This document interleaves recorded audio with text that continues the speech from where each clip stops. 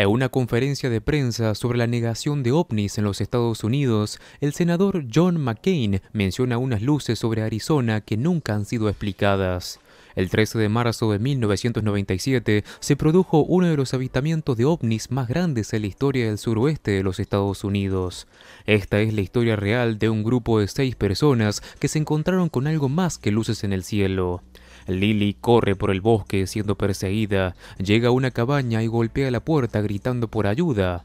Logra entrar a la fuerza y justo detrás de ella se escucha un golpe en la puerta. Más temprano esa noche, 5 amigos viajan en una autocaravana a través de Arizona rumbo a Las Vegas. Están un poco perdidos, así que discuten sobre quién está leyendo el mapa correctamente. Sobre ellos, en el cielo, unas luces se mueven entre las estrellas. Los amigos siguen charlando sobre sus vidas, pero el ambiente se vuelve menos jovial a medida que luchan por leer el mapa. Matt está al volante y su prometida Lily ocupa el asiento del copiloto. Joe y June, otra pareja, están en la parte trasera de la autocaravana jugando entre ellos. Lily está un poco enojada con Matt por haber comprado la autocaravana cuando suponía que debían ahorrar para una casa. Le pregunta por qué le propuso matrimonio en primer lugar, ya que han estado comprometidos durante mucho tiempo. La situación sube de tono hasta que ella se levanta y se retira. Joe intenta aliviar el ambiente bromeando un poco. Revisa los armarios en búsqueda de una bebida cuando un cuchillo cae y él lo coloca de nuevo en su lugar. Molly, la hermana de Matt, está durmiendo y tiene una pesadilla. Se despierta al ver una figura que se inclina sobre ella y le tapa la boca. Sobresaltada, despierta de nuevo porque seguía soñando. Se levanta de la cama y abre la puerta, y al otro lado aparece una figura inquietante. De nuevo se despierta porque aún seguía soñando. Molly decide unirse al grupo y Lily va al dormitorio. La radio empieza a transmitir un programa evangelista, así que Joe la apaga y los amigos continúan conversando. Lily sale del dormitorio y se dirige al baño ya que se siente muy mal. La radio se enciende de nuevo emitiendo algunas interferencias. June mira por la ventana y ve unas luces en el cielo. Joe la acompaña para tener una mejor vista. Matt intenta mirar también, pero Lily le insiste en que mantenga la vista en la carretera. En un descuido no se percata de un camión que viene en el camino. Por muy poco lo esquiva, pero termina chocando la autocaravana. Todos se resuelven dentro para comprobar si están bien. Matt, furioso, sale de la autocaravana para confrontar al propietario del otro vehículo y se encuentra con Richard, el dueño, y de inmediato lo golpea acusándolo de estacionarse en medio del camino. En realidad, Richard había tenido una avería y había colocado bengalas de advertencia. Lily y Molly corren para detener la pelea, pero June llama a Matt para que regrese, ya que Joe está herido. Durante este accidente, Joe cayó sobre el cuchillo y se hiere gravemente. La sangre cubre todo el lugar. Matt está a punto de sacar el cuchillo de la herida, pero Richard le aconseja que no lo haga. Parece saber qué hacer y trata de ayudar administrando primeros auxilios, pero el resto del grupo empieza a entrar en pánico. Va a su camión para buscar una botella de vodka para ayudar a esterilizar la herida y al mismo tiempo coloca una pistola en su bolsillo trasero. Regresa a la autocaravana y atiende la herida. El cuchillo debe permanecer en su lugar porque al sacarlo podría causar más daño. Molly descubre que no tiene la señal en su teléfono, así que junto con Lily y Richard salen, mientras Matt intenta reparar la autocaravana. Hay más luces en el cielo. Richard va a mover su camión mientras Lily y Matt discuten de nuevo. Nadie se da cuenta de que están siendo observados desde una distancia. Richard y Lily comienzan a conversar. Ella lo ayuda a mover su camión fuera del camino y cuando Richard le cuenta sobre sí mismo. Estuvo en el ejército sirviendo en Irak. Ella le pregunta si alguna vez mató a alguien y él le comenta que sí. Le cuenta que fue capturado por el enemigo y pasó un tiempo como prisionero de guerra. Se emociona un poco y Molly trata de consolarlo. Lily está escribiendo en su diario y al levantarse se puede ver una criatura observándola desde atrás. Matt está debajo de la autocaravana y escucha un ruido. Asumiendo que es Lily, sale debajo del vehículo y la llama. No puede verla, pero escucha un ruido proveniente del bosque, por lo que se adentra en búsqueda de ella. Poco después, su linterna se apaga. Luego ve una sombra a lo lejos y la sigue, llamando continuamente a Lily. Mientras tanto, esta última está en la autocaravana sintiéndose mal. Ella empieza a llorar. June está ahora sentada en el asiento delantero de la autocaravana, también llorando por Joe. Joe se ha ido a dormir, pero June le dice a Lily que está sufriendo mucho. Ella le responde que va a ir a buscar a Matt.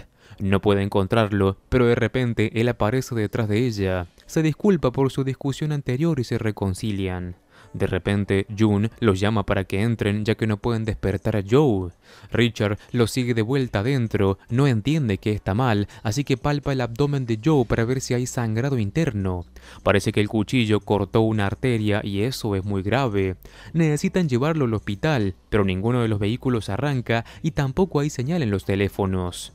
Matt dice que va a buscar ayuda, y Richard sugiere seguir las líneas eléctricas cercanas para encontrar una casa.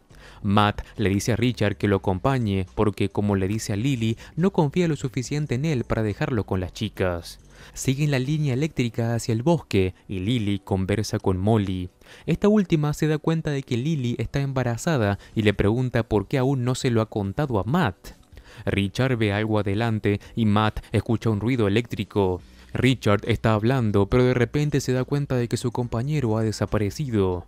Llama por él y luego aparece una figura detrás. Grita y la criatura desaparece.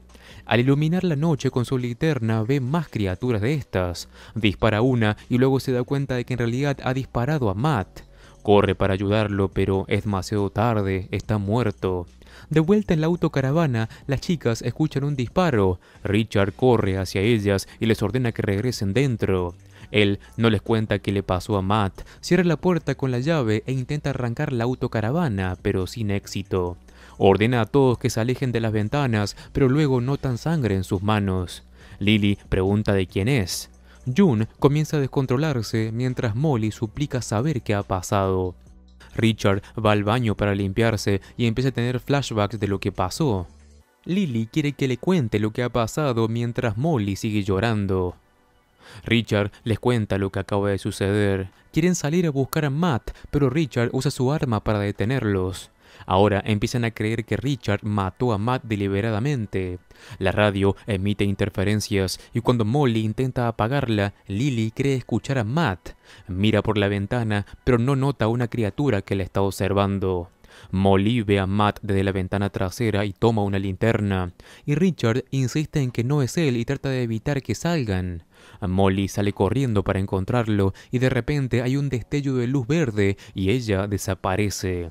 Lily y Richard vuelven a entrar y cierran las cortinas. Hay un golpe en el costado de la autocaravana y Richard dispara al vidrio.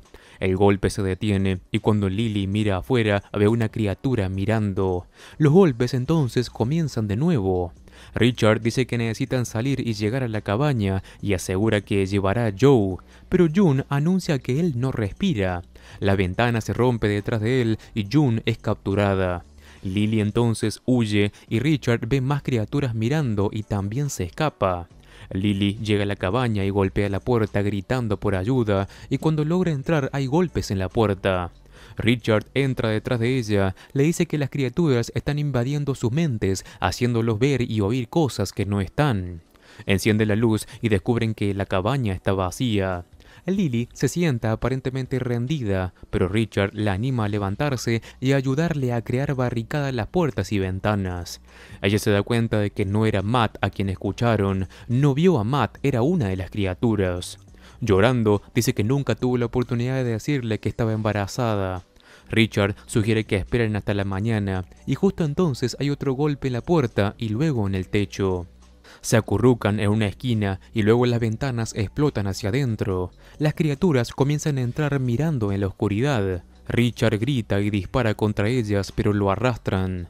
Lily agarra el arma y escapa por la ventana. Fuera de la cabaña todo está bañado en luz verde. Ella corre entonces por el bosque mientras la cabaña es desmantelada. Ella tropieza con alambre de púas y deja caer el arma. Mientras intenta recogerla, las criaturas aparecen y la arrastran también. Richard despierta desnudo, cubierto de un material fibroso en una nave alienígena. Se libera y se arrastra a través de más fibras, donde descubre su arma.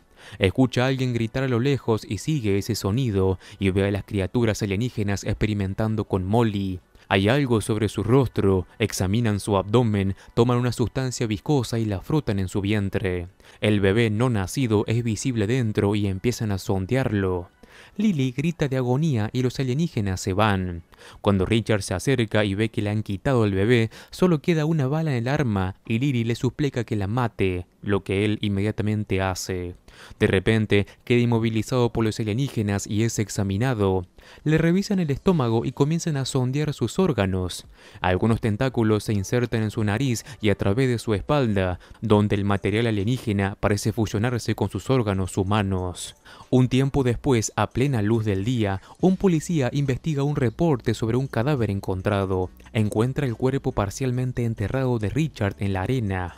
El policía reporta por radio y confirma que ese hombre está muerto. De repente, Richard se lanza hacia el policía porque está vivo.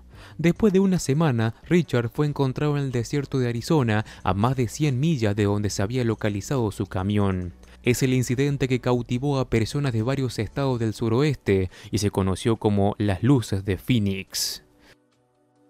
En los comentarios déjame saber qué te pareció. Además, te cuento que si te gustan estas historias, en el canal tengo un montón de videos similares para que le eches un vistazo. Como siempre, me ayudas muchísimo al dejar un like y si querés, suscríbete así no te perdés nada de mi contenido. Un saludo, Master Movies.